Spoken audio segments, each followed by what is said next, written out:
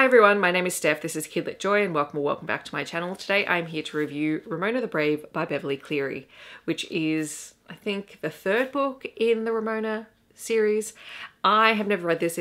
I know this is a very classic middle fiction story from North America, but I had not read it before and I picked it up last year when I was doing my birthday book walk and book haul, and I picked it up because I thought, you know what, I've not read it. I'm pretty sure it'll be a good fit for my grade 2 students, and pretty much that's it. The synopsis of the book says, being brave is a full-time job. Ramona is happy to have a new bedroom all to herself, during the day at least. It's a different story at night where there could be monsters under her bed.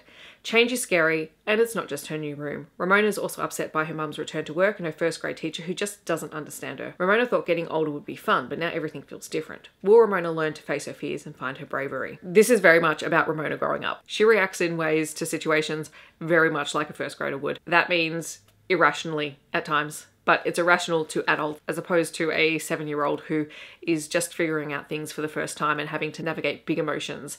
So everything in here is highly relatable to kids. Ramona struggles with her relationship with her sibling. She is definitely not coping with the fact that mum's going back to work and isn't around all the time, and she doesn't understand why her new teacher this year isn't exactly the same as her previous teacher and why the expectations are different. That storyline, as much as I didn't love the teacher representation in this particular book, it is really important because teachers will do everything that they can to create a relationship with students in their classroom.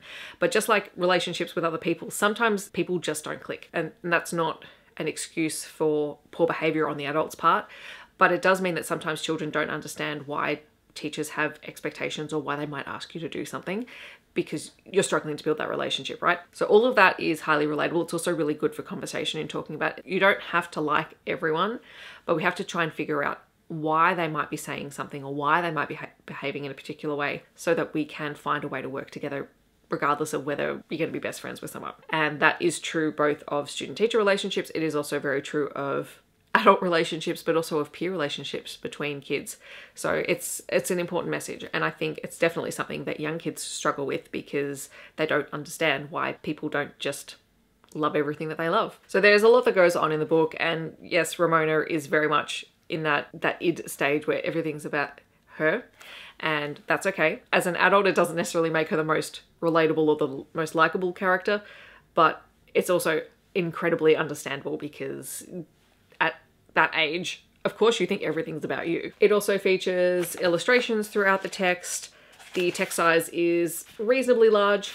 It's a fairly quick read if you're an adult, but it would also be an engrossing read if you're at that age. It would make a good class novel as well. That was Ramona the Brave. I'm glad that I read it. Is it my favorite middle fiction story out there or junior fiction story out there? Not really, but that's okay. It doesn't have to be. I can see the purpose and how kids would relate to this, which is the point, because I'm not the target audience for this book. But I am glad that I read it because it's not often that I gravitate towards more of the classic novels in the children's genre. I'll deal with picture books, but not so much with novels.